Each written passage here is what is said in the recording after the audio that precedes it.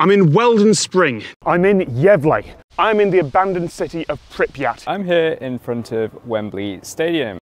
It's the home to the England football team, and well, if you're not from the UK, you might not know that, but if you are from the UK, I'm guessing you probably do already. We all know that, I mean, if it's the home of the England football team, some of the best players have ever played in this stadium. And well, this is not a video that's about sports. I'm not a channel that talks about sports.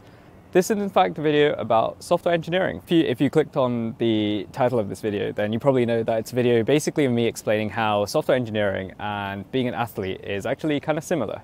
The similarities between a software engineer and an athlete is that they might both actually have peaks in their career. Well, we all know that athletes have a peak in their career, at which point, you know, they start to decline, they're not as good enough as the younger people and so on. And this actually does happen in software engineering as well.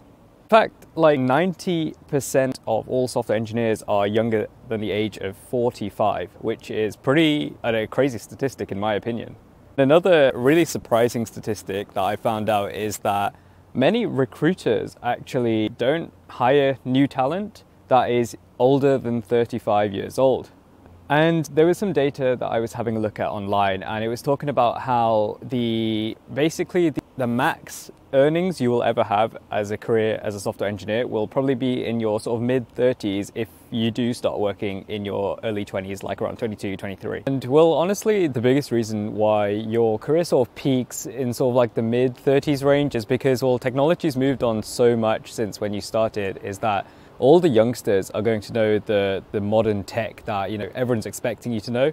Whereas if you've been working for like say 10 years or even like 15 years, you're sort of going to be still used to that old way of doing things. And then yeah, by the time like you reach 40 years old, all the youngsters in the software engineering game will know the most relevant skills, and then, you know, you're sort of like there twiddling your thumbs because no one really wants someone who knows the old way of doing things. People want to know the new way of doing things. And if you take companies like, you know, Meta, Google and Netflix and so on, they probably want the youngsters because they're the only way that these companies are going to be pioneering into the future.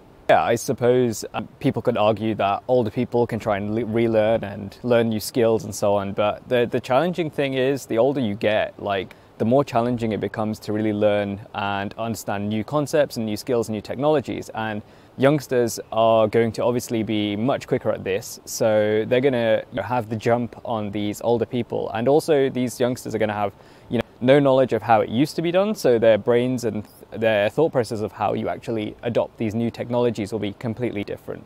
So yeah, bringing it back to football and athletes in general, I guess a career as a software engineer is not like a super long career. It's very like different to like say being a doctor or a lawyer, where I guess, you know, people expect the older people to be the best at their job, where in the case of a software engineer, you know, you don't have that luxury of longevity in your career. You probably have to end up turning into an engineering manager or like, you know, adopting a more managerial role rather than a technical role as you get older and older. Yeah, well, like I said, you know, I guess software engineers are very similar to footballers like this guy behind me. So yeah, I guess that's something to think about, consider, and hopefully you enjoy this video of me in the wild outside, which is very unusual. And yeah, subscribe to my channel, like the video, and I'll see you in another one. Goodbye.